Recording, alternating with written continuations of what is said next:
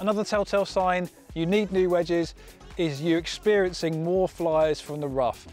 We see with wedges that have tied grooves, they're not able to channel out the moisture and the dirt that gets in between the face and the ball. On shots like this, when the ball's sitting down from the rough, you need your grooves to really get you out of trouble and provide an element of control when you're hitting shots into the greens. If you've got tied grooves, worn out wedges, you're going to get a lot of flies. It's going to be really unpredictable. Shots are going to balloon over the green.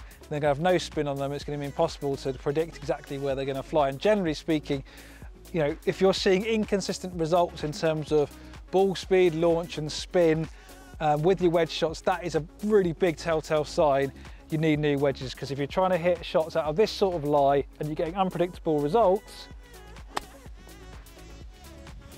it's going to be impossible to hit the ball close.